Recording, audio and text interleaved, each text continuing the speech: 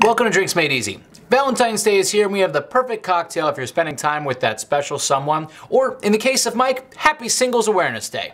Hey, I got something going on. Really?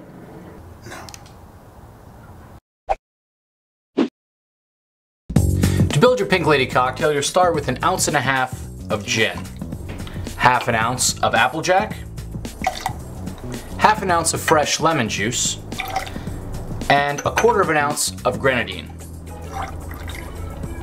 Into your other shaker tin, you're going to add 1 egg white. Now, it's always a good idea to have these two separated because alcohol can start to affect the egg white and start to cook it with the alcohol. And you might get some chunks in your beverage, which you really don't want. We're going to start doing a dry shake with this. Dry shake to shake the liquid ingredients in a cocktail shaker with no ice. Next, we're going to add ice. And if you have large format cubes, I recommend using them. This is going to help you control the amount of dilution. And if you don't have them, you can buy the molds on Amazon. They're usually $10 or less. It's a great little investment. Cap that off together and give it a good shake. Pour it into the martini glass or coupe of your choice. And there you have the Pink Lady.